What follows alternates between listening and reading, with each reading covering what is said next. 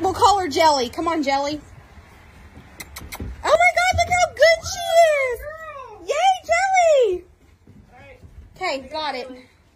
All right, you want to just shut them? Yep. I got. Will it fit? Yeah, it'll fit back here, huh? So we're gonna... First of all, you guys, please don't forget that Jelly back there is looking for a little forever retirement type home.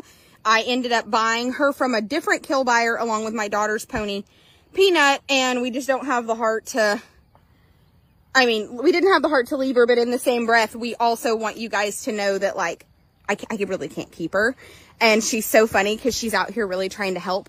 The vet did see the video of her and said that ponies that are underweight can get weak in the stifles and she should be okay, but just ignore her. She's out here living her best life.